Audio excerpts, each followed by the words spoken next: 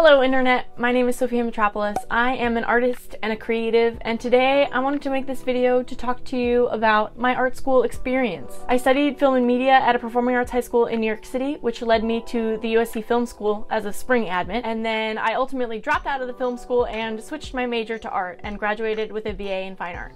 So this is the story of how all of that played out and my honest reaction to my experiences in all of those places. My art school path definitely wasn't as linear as other people's seem to have been, so I hope that by sharing my story it can give you some insight onto some less traditional ways of ending up with an art degree. So without further ado, let's get into it. I couldn't tell my art school story fully without starting a little bit before college. Actually, I couldn't tell this story without starting kind of at the beginning. I grew up in New York City, where the public school system works a lot like it does everywhere else in the country, where you go to your local elementary school and your local middle school until high school. High school in New York City is a completely different story. In 8th grade, New York City students are handed a book that's about this thick. Every page represents a high school. Students have a couple of weeks to look over the book with their family and pick some schools, and then they fill out an application. That's right, 8th graders apply to high school. You choose a school to attend when you are 13 years old.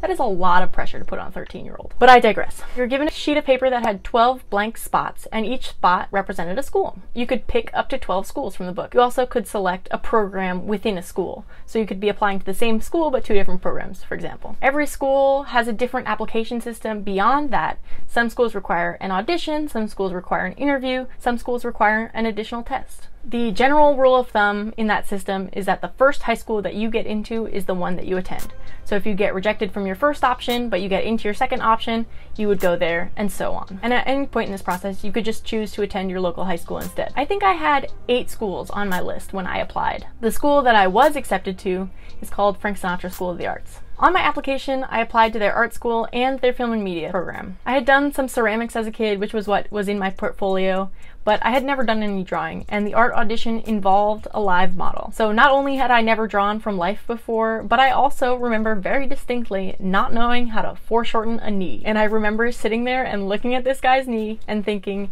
there's no chance that I'm gonna get into this program. And guess what? I didn't. Okay, so that's fine. I got into the film program. Not my first choice, or my second, or my third, or my fourth. But it was my 5th choice, and it wasn't my last. And I didn't have another option, so I went. So in a performing arts high school, you take the regular curriculum that everybody else in every regular high school takes, and then on top of that, you take your creative major. So as a film media student, I would have 2 periods of film per day, every day, and then alternating with my gym class would be an additional period of film, which was like a kind of adjacent class. So it wasn't film production class, it was either film critique or film history or something like that. Honestly, there are so many things that I learned in that program that I still use in my life to this day that I think it's just ridiculous. When it came to applying to college, I thought that I didn't want to go to art school because I wanted to learn other things, but that was my wording. And I'll be honest, I was prioritizing schools that were in warm climates because I wanted to leave New York winters. At the time, I embraced filmmaking as my creative outlet. I dove headfirst into film. I was working all the time on creative projects, whether they were school projects or my own personal projects. I was doing like montages of my life all the time. Lots of what would now be probably a vlog, but I didn't think to put them on YouTube. But I kind of thought that because I wasn't in the art program at Frank Sinatra, that meant that I couldn't go to art school. I thought that either you learn how to do art at 14 or you never have a chance. So I was like, okay, film, I guess that's it. And I did really enjoy editing as a creative outlet, and it was something that I was proficient in and excited about, and I felt like I could express myself, although not fully. So I was like, okay, this is a cool path for me to go down. Let's do it. So my first choice school was the University of Southern California. How could it not be, right? They have the best film program in the country, and it's based in sunny, beautiful LA. I also had never been there, and I think the collective understanding of USC from where I was coming from was that it was the West Coast NYU, which, spoiler alert, it's not. And actually my high school advisor told me that I shouldn't apply because she didn't think that I would get in. At the time, there was this app called College Prowler, which I think has rebranded, but one of the things that College Prowler would do was that it would predict your likelihood of getting into a certain school based on the information you gave it, like your SAT scores, your grades, things like that. It gave me a 0% chance of getting in. And then I got in. Like, I got into USC Film School. Like, what? I got into USC Film School. I opened my acceptance letter, which I coincidentally have, this is it, and I'll walk you through my experience. So I got the big yellow envelope, right? And then I got the big red envelope inside of it. And I opened it up, and it said that. And I freaked out. I freaked out. The day that I got this letter, I was babysitting nearby my house, and my mom got it in the mail and booked it over to the house that I was babysitting at, knocked on the door and held it up. And I started sobbing, like sobbing. But so I'm sobbing there with my mom, and I open this up and it says, "Welcome to the Trojan family," and I am just floored with excitement. And then I open the second part of it, and it says this. This is to certify that Sophia Louise Mitropoulos has been admitted to the University of Southern California with all rights and privileges accorded thereto. And then at the bottom it says, semester, spring 2014, which meant I was a spring admit. Okay, so I start in the spring. Of course, I'm still gonna go. It's my dream school. Like, how could I not? And even though USC was my first choice school, I wasn't actually accepted into my first choice program within the school. I wanted to be in the production track, which notoriously is extremely time consuming, but I had been selected for the critical studies program, which is basically, it's like an English major, but filmmaking, if that makes sense. And I figured it's still in the School of Cinematic Arts, and even though it's a vastly different curriculum, I thought, well, it's already a foot in the door. Maybe I can get there and switch to production once I arrive. So some schools, if you get accepted for the spring, you have to go to a different school and prove that you can get there. USC doesn't work that way. For a spring admit, if you get in for the spring, you start in the spring, and that's it. You can do whatever you want in the fall. So my fall semester of my freshman year, I went to a state school in New York called SUNY New Paltz, knowing that I would have to leave at the end of the semester to go to SC. I actually ended up loving New Paltz, and I had a really hard time leaving, even though I knew the whole time that that was going to be the case. Because my time wasn't being taken up by film while I was there, I started competitively weightlifting, and I kind of dove into that, and all my free time went towards training. But we'll get back to that later. Okay, so I get to SC, I'm a critical studies student, we're in the School of Cinematic Arts, we're living the life, it's happening, right? My first semester there, I had already taken some prerequisite classes at New Paltz, so I was ready to get started in the film curriculum. So I took 3 film classes and 1 required writing class. One of the classes I took that semester is called 190, and it's like the infamous first USC film school class that everyone takes. Even if you're not in the film school at all and you're taking a minor in the film school, or you just want to take a class in the film school, everyone has to take 190, which is the Introduction to Cinema class with Dr. Casper. You're never going to forget a Dr. Casper class, and you're never going to forget a Dr. Todd Boyd class. Notorious PhD. Casper's 190. That's, I think, the initial, oh my gosh, cinema is so amazing. Let's just say that class has a reputation. And then I took 2 more just like it. So the other 2 classes I took were Introduction to Film and TV and Race, Class, and Gender in American Film. So all 3 of those classes were critical studies classes, which were in my major track, and they all ran effectively the same way. They met once a week, and it was a 3 or 4 hour class, and it would be 1 to 2 hours of lecture followed by 2 hours of watching movies. And then they all had a separate discussion section with a TA and a much smaller group of students. All of the classes had between, I would say, 200 to 300 students in each class, since they were intro classes, and they also were kind of like a weeding process for the film school. And then the discussion section was a different time at a different day sometimes, and that would have maybe 25 students in it and a TA. And ultimately you were graded by the TA, not by the professor at all. So already I'm spending 11 hours a week in the same building in the film school called Norris Theater, which completely ironically or coincidentally or whatever it is, had like a shrine to Frank Sinatra, the singer, not the school, in the front of the auditorium in the entry hall. So it was like a weird kind of roundabout way for me to be back in this Frank Sinatra world. I also had walked onto the D1 crew team that semester. Cue the jokes, I get it, but here's footage of me actually on the crew team. So like, I did it. I did it for real, here it is, watch it. Okay, I did it, we get it, everybody believes it.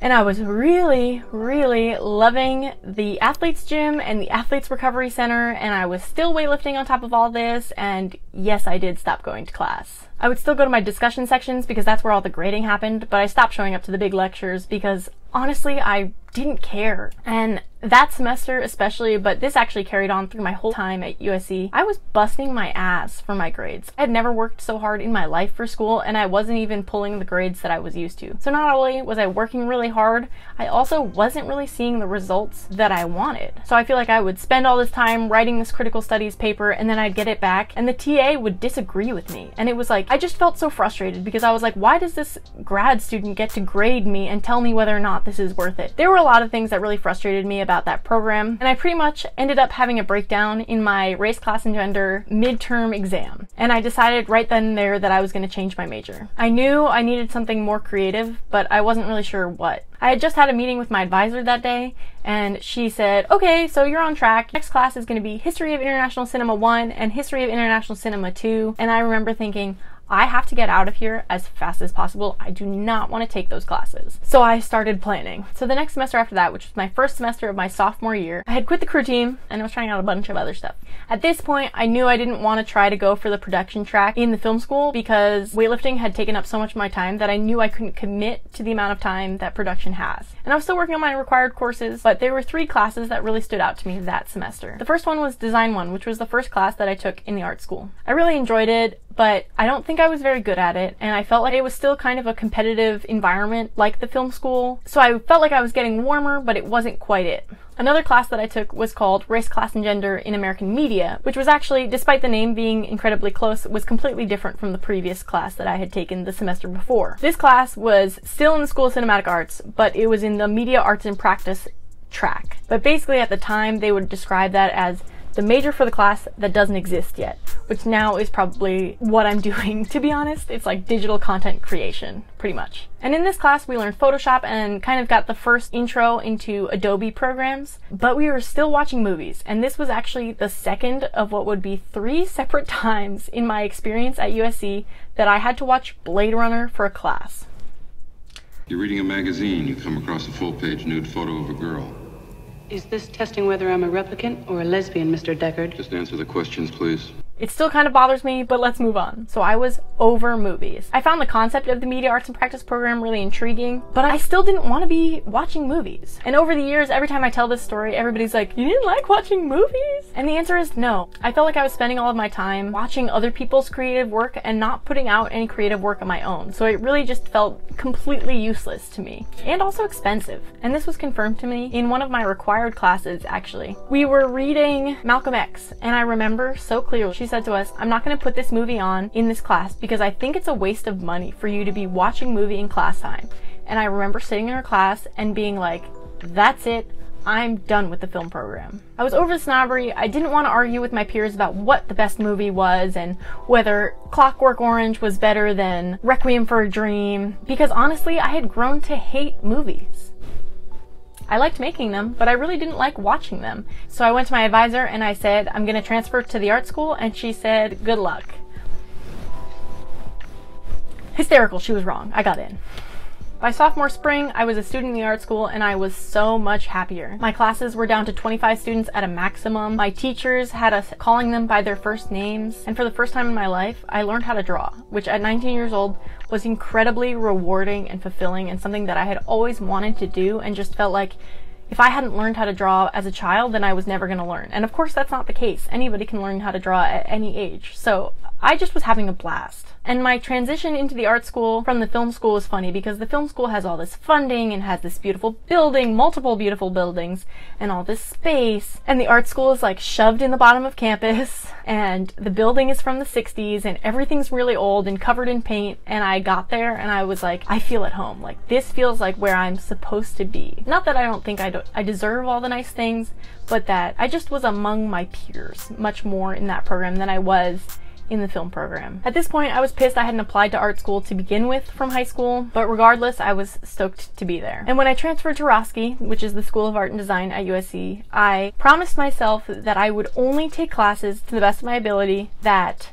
required me to work with my hands. Throughout my life, I've always been really proficient with software, and I know that if I spend enough time in a program, I can pick it up. So I didn't want to spend my time having other people teach me how to use a program that I could teach myself how to do. But I did want to enjoy the grown-up kindergarten aspects of art school. I wanted to be getting messy, I wanted to be working with my hands, I wanted things to show for what I was making. At this point, Roski was going through some really turbulent times. There were a lot of layoffs, and that was actually when the entire master's program dropped out of the art school because of their frustrations with the professors that they wanted were no longer with the school, things like that. Now they've rebranded as a design-focused school, and I think a lot of what Roski is known for is the design program. But again, I didn't want to study design. I think now I wish I had learned some design principles and pushed that a little bit more. I didn't really realize that design had principles at the time. I kind of just thought it was software and that's it. But I was dead set on getting a fine art degree, and that was the direction I went in. I knew at the end of the day that I was going to get a bachelor's regardless. My film degree would have been a BA, so I figured, why not just spend my entire BA getting it in art? If it's the exact same degree, it just has a different set of words at the end of it, like, why bother? Especially because I had such an extensive film background from high school that I had spent a significant chunk of time learning film things, and so I felt like a lot of what I was learning in the film school was redundant to what I already knew. Roski had a certain amount of required set of courses. You had to take design, you had to take sculpture, you had to take drawing, and you had to take 3 levels of visual arts and culture, which is just kind of like art history, sort of. But beyond that, you're allowed to mix and match as much as you please. I know a lot of art programs really focus you to hone in on one creative outlet, and that was something that I really appreciated Roski for not doing, because there was so much freedom to explore other mediums. So I ended up really enjoying drawing, printmaking, and sculpture. I also started actually going to class in the art school, and my grades were getting better. Actually, my grades were good. I'm pretty sure I got an A in every art class I took, for the most part, I think. Maybe an A- in there somewhere, but definitely never a B. The reason I was so willing to go to class and so excited to go to class was because I felt like my teachers respected me, they were accessible, the classes were small, my peers were interesting, they were making interesting work, and so much of the class time was dedicated to studio time, so I got to go and make things. Whereas in the film school, I had to go and sit and watch something that somebody else had made versus going and getting to spend that same amount of time creating something of my own. Just felt incredible. And I have to say, I think the single most beneficial part of my experience at USC was my professors in the art school. I think my professors in general were relatively pretty good up until I got into the art school and really got serious within that program. I really honestly hated USC. I didn't feel like I fit in, and I didn't have any peers that I genuinely liked. But the entire time, I felt incredibly inspired by and motivated by my professors, and I felt like they really were able to see me and see my creative work and push me in the right direction. So going into my senior year, baby, I was ready. My senior year was by far my favorite. I took a step back from weightlifting so I could focus on creating art, and I was trying to spend every hour of my life in the studio, and I did. I learned how to cut and weld metal that semester, so I started making what I considered to be small-scale public art. I ended up graduating with sculpture as my emphasis, but again, USC doesn't really have an emphasis unless you kind of self-select it. So I took the most of sculpture, which is why I say it was my emphasis, but I also took a almost equal amount of drawing. I thought that I was going to graduate and I was going to be making sculpture all the time. I was going to be continuing to make these really big works, and it was going to be great, and without having the critiques, I would still have myself on a deadline, and I'd get these abstract conceptual pieces out, and they would just be great. Spoiler alert, that's not what happens after graduation. But the thing is, when you graduate art school, you have pretty much no resources and kind of no money. It's also just generally difficult to adjust to life after spending 18 years of your life in school, where every year you know that the next year you're going to go back to school. So I remember feeling a lot of like, what's next? What's going to happen? Which was freeing, but also kind of paralyzing at the same time. The best thing you can do after graduation is take the momentum from school that you have of making all that work on a schedule and keep running with it and keep making work at all costs. So the first thing I did after graduation, as I promised to myself, is I enrolled myself into YouTube University. I learned every Adobe program that I could, and I tried to apply it as fast as possible. I also would get a monthly delivery of 250 US Postal Service labels, which I got for free online, which you can do too, but also support the USPS, please. And I would just sit at my desk and draw like 15 to 20 slaps per day. I picked up a job working at a restaurant, and I also started my business around that time. So I was pretty much just working a day job to make some money and creating work still as much as possible in my free time. Also, it's worth mentioning that I have never, not once, been hired or even really noticed for my USC degree, which was not what we expected, especially because so much of what they push when you're applying is like Trojans hiring Trojans is their expression. And I'll be honest, I was not at all prepared for job land when I graduated. I did meet with a career counselor at SC after I graduated, but I still felt really unsupported and kind of lost of where I was supposed to go. Ultimately, My biggest regret from art school is graduating with a BA and not pursuing a BFA. To get a BFA, I would have had to add another additional semester onto my already 4 years of school, but I would have gotten a solo show out of it and that extra letter in my degree.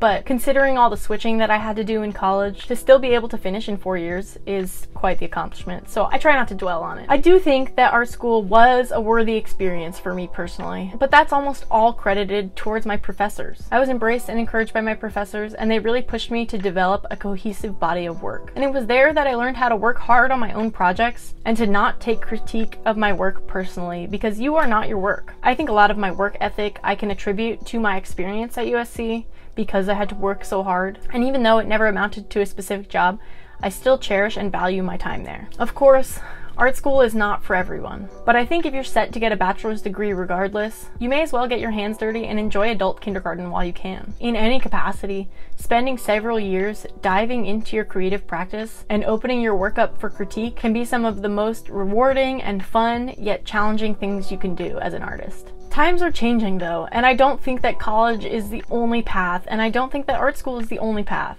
especially considering the price and how much knowledge there is available for free on the internet. But I think for me personally, I'm really glad that I went, and I'm really glad it's done. But damn, I wish I could go back for one more semester. Like, ooh, just give me one more, just one more, please.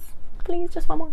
I always really hated the expression that college is the best 4 years of your life, for a number of reasons, honestly. Partially because I only enjoyed 2 of my years of college. And also because I feel like I have higher standards for the rest of my life. Like that can't be the best, you know? It just can't be. There's so much left to live. That can't be the best 4 years of my life. Like, I just don't believe it.